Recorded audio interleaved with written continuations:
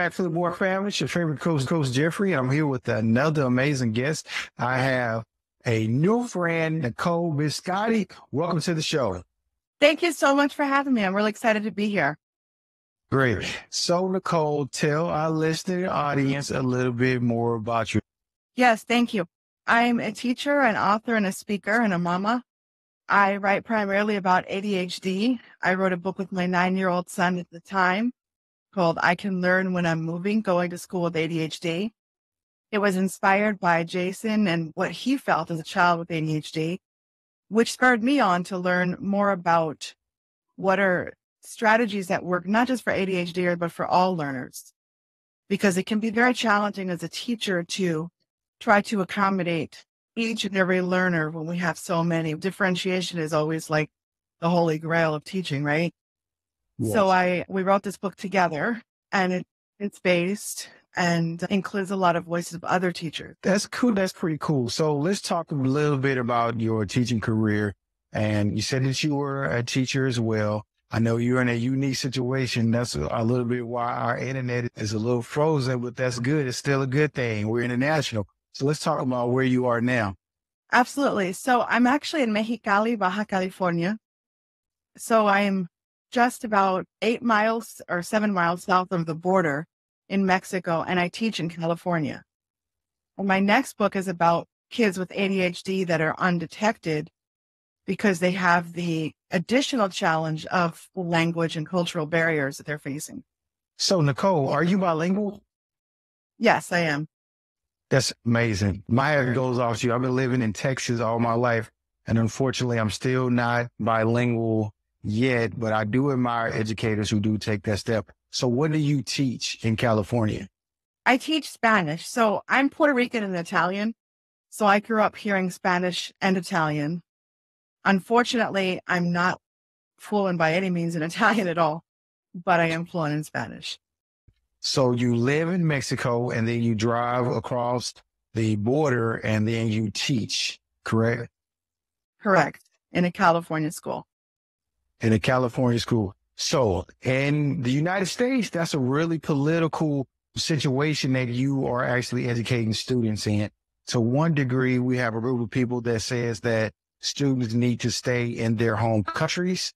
And we have people who say that we should educate all. And here you are, a teacher who is an American citizen, but lives in Mexico, who drives across the border to teach American students. What is that dynamic like? Catch me at 5 o'clock in the morning, and it's a little hectic. But other than that, I think, to be honest with you, myself and my children enjoy the best of both worlds, if I were to be honest, because the rents in California are a little high. Real estate's a little crazy lately. So we do get to enjoy the benefits here in Mexico. But beyond any economic benefits culturally, I think my children are fortunate because they're getting to live in two worlds, quite literally. And now as an educator, I'm also seeing, but now I'm seeing where children with ADHD or with any special needs are coming from a whole different cultural background. But yet when I go to school, I see how we act, in my mind, act like they're born when they cross the border. We don't take into consideration where they're coming from. So their expectations are, what their parents' expectations are in terms of the support that we could be providing at the school and what cultural support they already had in place. We just start from the beginning with them. So that's what I'm really a lot about right now. Yeah. There are certain forms of the mainstream media who would say that students who come from across the border are behind American students. And you live in a community in which you travel back and forth. What is your experience on the needs for students that you taught? I don't agree with that at all. I think that there's different strengths. If we're going to generalize, which we're generalizing for the purpose of the discussion, of course, the children that I see that are educated in Mexico are generally much more respectful. We can talk about the more respectful traditional values, which I'm really hoping is going to rub off on my children. I would love a little of that, but I really do appreciate the more genuine human connections that they are more comfortable forming still in this culture here that I'm experiencing. And I feel that there's a competitiveness that children from all different countries are facing that American children don't face to the same extent. So they know that they have to be sharp. They know that they have to really stand out if they want to succeed. Whereas in the United States, to a large extent, if you just do okay, you're going to have pretty good life. So there is a little bit more of a competitiveness that children are forced to have. I also, in terms of the ADHD research, and I'm having a lot of really interesting conversations with educators this summer here, that I'm seeing is that in Latin culture, there tends to be more of a focus on less on individualism and more on collectivism. And that transcends into how they handle special needs. And what I'm really liking is that there's a lot of focus with teachers, and this is something I've always felt was lacking, and I've written quite a bit about, is that not just supporting the kid with ADHD, but supporting all the other kids in the classroom. So obviously we're not going to say, hey, Jason has ADHD, so he might act up a little bit. But to let the other kids know, sometimes Jason does get angry quickly. I see that. But this is maybe how he's feeling. Or do you notice if you just give him a couple minutes, he might get a little quieter or settle down? So just to really support the rest of the children, which I think is really important. Yeah. And I think that your title of your book is something that captivates me as well. I can learn when I'm moving. Let's move into that realm because you are a parent and a teacher. But what makes you title your book, I can learn when I'm moving? Because Jason kept saying that. Okay. That was something that he said several times during conversations. I always had Jason come to IEP meetings, or actually they weren't IEP meetings. They were, I forgot what they used to call them. He eventually ended up with a 504, but all those meetings that we had. And he would say, but I can learn when I'm moving. I can still learn. I can listen. Yeah. Wow. That's pretty amazing. Your son came up with that title, and then for him to have enough cognition to know that he can learn as soon as while he's moving, isn't that a really good practice for children in general? It is. And that's two things that I always touch on right there. Number one, we have a lot of assumptions about what children need to be doing when they're learning. So I think most of us were brought up to believe that if a kid's quiet and seated at their desk with all of their supplies, neat, clean, fed, et cetera, whatever the list is that we handle, then the kid is learning or ready to learn. But that's not true. And we have to be flexible about what learning looks like. I remember the fidget spinners. Some kids wanted to be on with the fidget spinners. Some kids doodle. Some kids need to be on a bouncy ball. Kids that are learning, they don't necessarily have to look like what we think they have to look like to be really learning. And then the other thing is that we have to also be willing to give them choice in how they want to approach the material and process. Man, I love that a lot. So you said that you have conversations with other educators this summer, and I was one of the educators who you had conversations with. I appreciate you for inviting me, or whoever invited me to that group. I love it on Saturday mornings once a month. I wish it was more. But how did that get started? And what do you call that collaborative process when we talk about these types of things? How did that get? Honestly, that was just my crazy idea. And that's been really cool to me because sometimes you have an idea and you think, I wonder if this would work. It's really been neat to see that others have enjoyed it. I do enjoy the structured chats, and I've participated and I've led a lot of them on Twitter. But I was starting to feel like, I know everyone's a little zoomed out, but at the same time, it would be cool to just share space and just have coffee and talk with educators just in different places in the world, across the country. So I just put it out there on Twitter. And at first, Melody thought I was talking about another chat. And she was like, well, I don't really like chat. And Melody and I are friends, Melody McAllister. And I was like, Melody, it's not a chat idea. Or texting her. So that's not what I'm talking about. Like, really. She said, oh, I thought it was in a chat. It's like, can we just share space? I guess I didn't explain it well. So then she liked the idea and she wanted, I'll do it with you. And I was like, that's even cooler because she knows everybody. Yeah. So that's how it started. And we started doing it once a month, but I would definitely like to do it more often. I know, man. Do you listen? Could I just tell a quick story? Yeah, it's been really neat. It's been really I had to go to a function as a principal, and I really hated to leave that chat to go to that function as a principal. So I was really getting a lot of value out of the conversation that we had. I just want to thank you for having that collaboration space. I think it's very important, and I was learning a lot and engaging a lot and doing one of my favorite things, drinking. right. Yeah, that PLN coffee talk. Maybe we should do it twice a month. I think we should. It was very validating for me also, just to see how a lot of educators are facing some of the same things that we were. And then like we were deconstructing some of the issues that we were facing and why. And some of the comments that you made really stuck with me, like kind of talking about how the political divisions have filtered down into the classroom. And that's what we're seeing with some of these behaviors. It really stuck with me, like, okay, that makes a lot of sense. Yeah, it's crazy. He also, too, I appreciate you bringing for you administrative. You brought your principal in. Yeah, he's really cool though. Like, not every principal would want to be like, you're a principal and you went, but he's my principal. He was like, yeah, that's who wants. I brought my boss.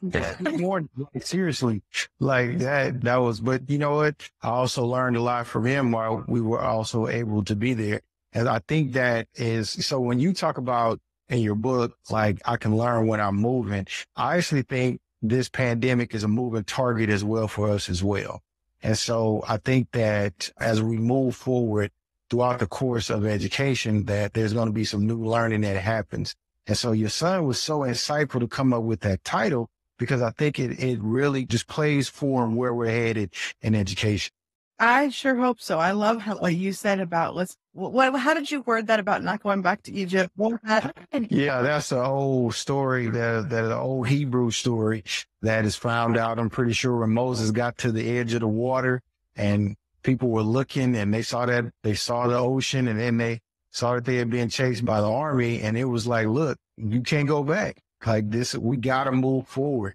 And so that's just a mindset that a leader in today's pandemic is just going to have to go, because now there's a new pandemic, COVID, on top of they got down here starting to spread monkeypox. What is that? Where did that even come from?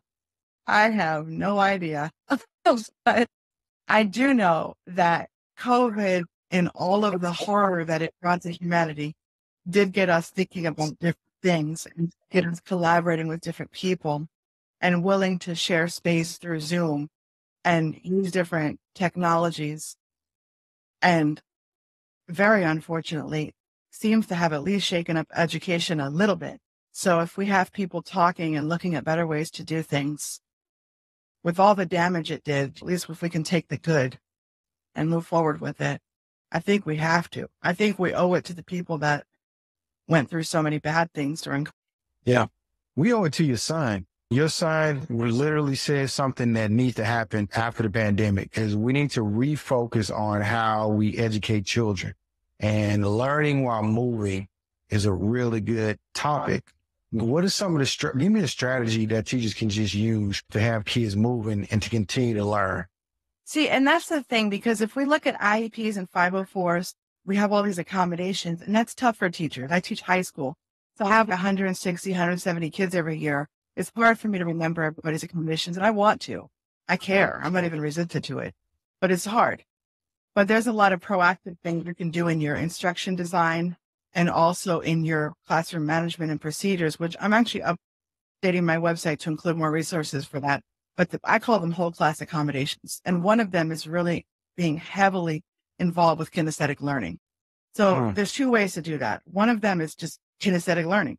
So do centers, we can do games, we can do activities. A lot of the kinesthetic activities that I've brought into my classroom, I just want to let you know that I thought would go over really well. And the kids were like, yeah, not so much, Miss B. I don't really like that. But maybe if we did it more like this, or we moved in this way, we'll work a little better. So they've helped me refine them over the years, but really just being open-minded to having them move. And we know we have obesity crisis. We know we have less and less recess we know kids need to be interacting and moving after the pandemic. So really, when we allow movement in the classroom, I think if we stop looking at, we all know that squirrely kid, like we all have a Jason, right? We all have that kid that just can't still. And rather than looking at them as the outlier, if you look at them as goals, I can get Jason to be involved in this lesson. I know I have everybody. Yeah. And I have everybody moving, which is healthy. So just to look at them as a target, like a goal. An outcome. How about that? The other thing I wanted to say about movement is also, that's in terms of instruction, but in terms of classroom management, we're very controlling as a profession about letting people move. I don't know if you've ever thought about that, but we're like bossy about the bathroom, about getting water. Like we're really bossy about all that. You can't even get up sometimes. I don't have ADHD, but I remember being a little girl and breaking my pencil so I could go sharpen it just because I was like bored. Yeah. So just allowing kids to just have freedom to stretch, or it's not a big deal if they want to go stand in the back of the class, or if they want to go sit in a beanbag or sit on a carpet, or just allowing movement. You said something that's very powerful to me. I think that as an educator, and I'm looking at myself, especially when I go in front of my staff, I'm going to focus on me being boring, because I feel that when kids are bored, they express their boredom in a way that ends up being misbehaviors or not paying attention to an activity. Same thing with teachers. And teachers are bored a lot of times when they spend time getting information from principals in a traditional way. So what principals make the mistake of, some principals make the mistake of sitting, and then they want the teachers to go into the classroom and be the sage on the stage. I think that needs to evolve. And so I think boredom at the core of this conversation, boredom is what is driving as an indicator, as driving something that can be changed in my life. I agree with you 1000%. I think that kids are acting up, or when I get professional development at school and the teachers aren't paying attention, rather than me taking it personally, I have to think, okay, they're done with that point, or maybe that point isn't that relevant to them. And sometimes it's really just asking questions like, do you guys really work with this area, or would you like to hear more about a different area? And people love it when you ask them frank questions like, what? Because they're like, oh God, thank you. I'm going to stop with that.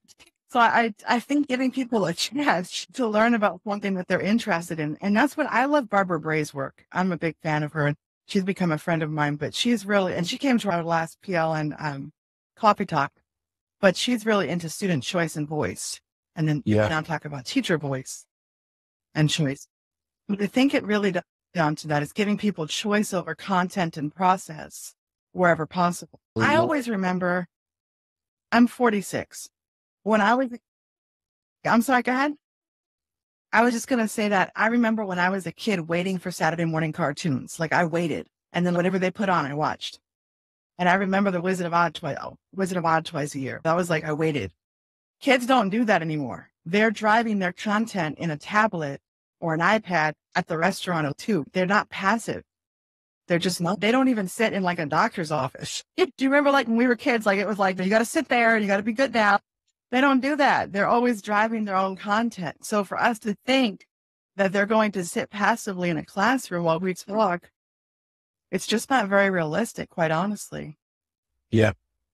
Yeah, it is astonishing over the last 25, 30 years at the way that students can consume and demand content from any content provider. They will enter an economy where they will have on-demand economy and on-demand content that they can either consume or reject very quickly. And so that feedback is something that is very important. And I think also in the field of education, one of the things that we don't do well all the time is giving applicable time feedback, so that, because that is the engine that is driving learning. That is what's driving the kids' interest. And so that feedback piece, I think, is something that's overlooked. Looking back at my own self and my own career, just giving that feedback, how they're learning, where do I want them to go from this next point? And you can do it a whole lot easier now than what you could back 25, 30 years ago. Because like you said, you used to have to sit and wait. Now it's an expectation that you don't. It is, and it's a habit. that's the way that they're used to. And when you think about feedback, they're used to, we all know kids play video games constantly. So they're used to constant feedback too. Or when they share photos or comments online, they're used to quick feedback. So you're right. They're just used to that. That's the world that they're living in. And there are pluses and there's negatives to it. They're also used to being able to take a lot of content and plow through it, if you will, at a much quicker rate than maybe we were. Yeah. And I think also too, that's why a lot of platforms like a TikTok or Snapchat is even gaining more in popularity, even with people within our age group, is because of that instant feedback. Like you get a laugh or a chuckle and then you can continue to feed that math problem, continue to feed you that information. Exactly. And that's always the challenge with education, is that we have this desire to look at our classrooms, our classroom management and our instruction design through a lens of what we think it should be. And it's really coming from a desire to control things. And when we're willing to relinquish that control, we really begin to serve the children that we're supposed to serve. Yeah. Yeah. When you wrote your book, what is one chapter that you would like to share? Or could you share one of the strategies that's in your book that we can get people to go ahead and purchase it? Even more of it. I'm not sure one strategy that stands out. That's a tough question. Got me there. Oh, I'm sorry. There's a lot of different things. It depends on what hits somebody. And you have me stuck there. There's like myth busting about ADHD. There's like how to support the other kids in the class. There's proactive strategies in different subject areas. I'm not sure of one I would say, oh, I know one. I got it. Differentiation. I had tackled differentiation in a way that I think is, okay, I'm just going to say this. If teachers go to professional development and they hear about differentiation, it sounds very lofty for most of it. Like it sounds, oh, that's a great idea, but I have 35 kids. Do they know I have 35 kids? And I'm going to give them all personalized learning. You bet. That's how we feel. Like I'd love to, sure. So I really tackled that in my book head on about how we can do that, putting differentiation in the hand of the learner. Yeah, man, that's really cool. I need to pick that up. I'm going to get your book. Did you publish that through EduMatch? I did. And if you send me your address later on, I'll send you, I have these little cards made that are it looks like the front of the book, and we'll sign a message. Yes, this is great. I'm going to start putting stuff around this room, stuff that I get from educators. I think it's a prize. I got a lot of books over here and some books over there too. And yeah, I like to collect books and get autographs and stuff. So that's really cool. Thank you very much. You're welcome. That's been the coolest thing about finding Twitter and finding the PLN, in my opinion, is getting the privilege of meeting so many people with so many awesome ideas and perspectives, and just really genuine educators that really care about kids. Yes, most definitely. I totally agree with you on that. Totally. Okay, Nicole. So this is winding down to the end of our show. Oh, Google's interrupting me now. So this is the end of our show. Can you tell our listening audience where can they find you at on social media? Absolutely. I'm on Twitter. I'm on Instagram. I'm on Facebook, NicoleBiscotti.com. Okay. And we can order your book there? Through Amazon, Barnes & Noble. I think it's through most of the bookstores, but it's through EduMatch Publishing. Excellent. That's really great. Okay, Nicole, thank you for coming on the show. We got to get you back. And I think the next coffee chat is coming up. Is it this Saturday? No, we actually, this Saturday is Melody's anniversary. Isn't that cute? Oh, yeah. So we decided to do it on the next Saturday. Yeah, that was cool. So it's going to be, I believe it's the 13th, but I'll put out an announcement. Okay, great. I'm looking forward to doing it. And I'm actually going to start buying coffee cups. There is a guy, My EdTech Life. He has a thing called Mug Shots, and I love his idea. So I think when I join other people's podcasts, I'm just going to have different mugs. So I just really like that idea. That's really cool. But thank you again for putting that. Thank you. You just gave me an idea. Maybe I should get stickers and send them out to you guys, and we could have PL and Coffee Talk. on our Hey, mugs. yes, now that right there, that'll be really cool. That'd be really cool. And like he was hitting me on the sticker game because I didn't know about that. Miguel, he designs his own stickers and all that other kind of stuff. And I follow him. I follow a bunch of people, but he inspires me to create content. Him, Claudio Zavala, Albert Thomas. It's a bunch of good people who just make good educational content. And so I really like watching those guys and trying to be like them when I grow up. That's awesome. Yeah. Yeah. Thank you for coming on the show. And we did not talk about your podcast. You getting ready to start a podcast again? Yes, I am. So Melissa Sidebotham and I have the EduTable podcast. We paused it for a while through the pandemic and we had some life changes, she and I, but we're ready to get back at it. So we're planning some really good episodes coming up. You can catch the old ones they're on, but I'm really excited about the ones coming up. We're really going to start talking about some pretty controversial issues in education. We're just taking it head on, panel style, getting people on with different views. And hopefully we can bring back the art of civil discourse. That is a lost art. Yeah.